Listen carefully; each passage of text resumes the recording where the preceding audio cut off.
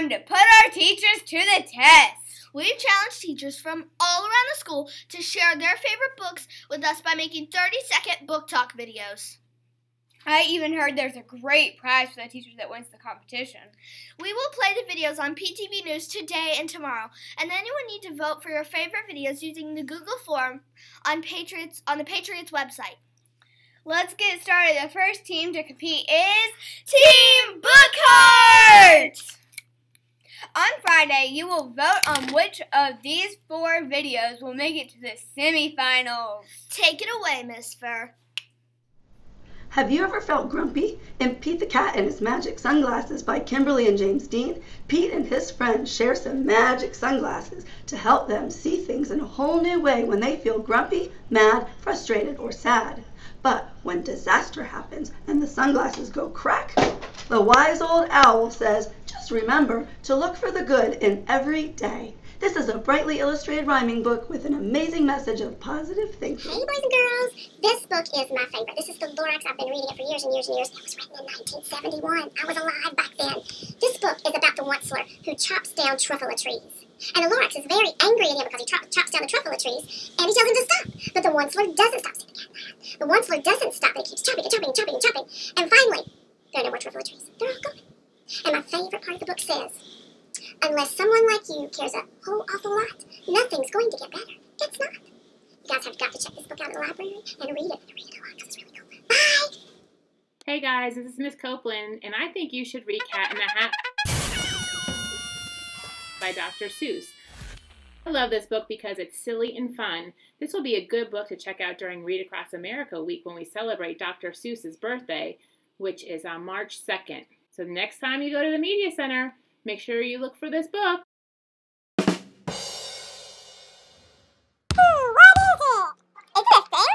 A wrong thing? A strange thing? Scary thing! In this book, the prairie dogs don't know what to do with the thing until little Pipsqueak discovers it's a fuzzy thing. It's that fuzz! Make sure you read The Great Fuzz Frenzy by Janet Stevens and Susan Stevens Crummell to find out exactly what prairie dogs can do with a little bit of fuzz and a whole lot of imagination. Wow, I don't know about you, but I have no clue which book talk I'm gonna vote for. That was amazing! I know, but let's see what the next team has in store. Next up, the K1 Wonders! Remember, on Friday, you will decide which teacher continues to the semifinals. Let's get started. Here's Miss Flanagan. Hola! My name is Capito Fresquito. I am the great sword fighter. I am here with my friend Mrs. Flanagan. She is going to tell you all about my wonderful book. Hi, boys and girls. I am here to tell you all about Skippy John Jones by Judy Sachner. She writes lots of adventures all about my friend here, Skippy John. There are so many books written about him, and he has so many wild adventures. He's such a silly, silly cat. Please read Skippy John Jones or any of his other adventures. Hi, my name is Lane, and I really think you should read this book called Pusheen the Cat. It's about a funny, adorable, and lovable cat. She goes on adventures with her friends, including her sister Stormy. Did you know practical uses for marshmallows? Well, Pusheen's there to teach you. Did you know you can lay on it? What about chewing on it? There's so much fun in this book.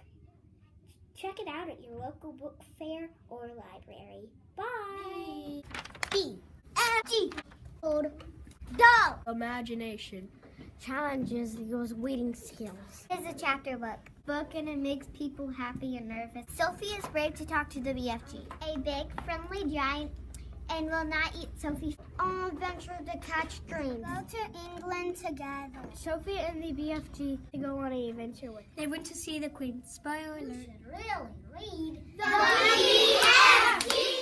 Hey everybody, this is my friend here, Skippy John Jones. I just love reading books about him. He has a new one called Skippy John Jones, Snow What. He has these sisters. Their names are Jezebel, Jujubee, and Jillyboo, and they are always doing girl stuff, and it really just kind of gets on his nerves.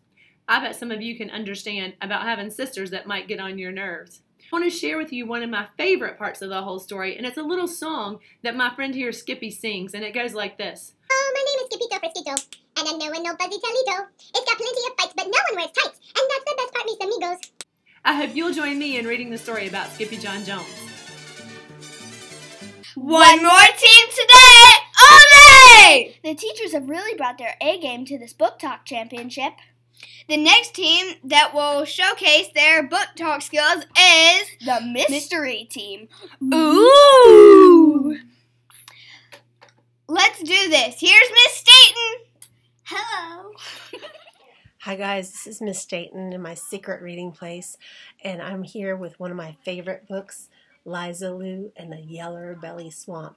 In this story, Liza Lou does all sorts of errands for her mom in the dangerous swamp that she lives in, and she has to outsmart and outwit many crazy creatures like the swamp haunt.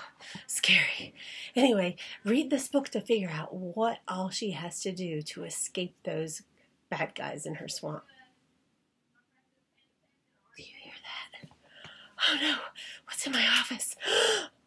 Ah! If you're looking for an amazing book to read, stop right there.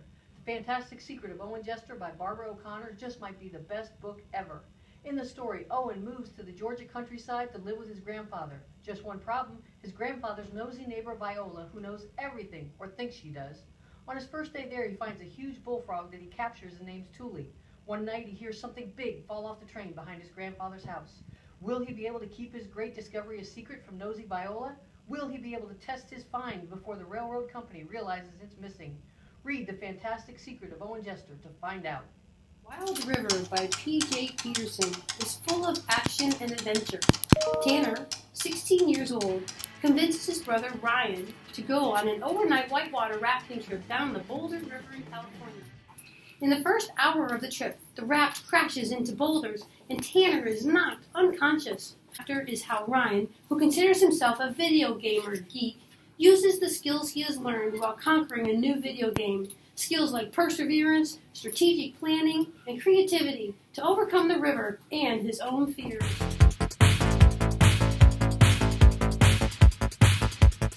I need a hero, and that is why I love Long Walk to Water by Linda Sue Park. I love Naya, who walks back and forth with fresh water for her family. Sometimes it's not even fresh water every day, back and forth. And I love Sava, a boy who grew up with such difficult times and lost his family, but still goes back and continues to help others when he's an adult. Both of them in Sudan. That is why I love Long Walk to Water. Well, that's all for today. Tune in tomorrow for more book talks from your favorite teachers. Happy reading!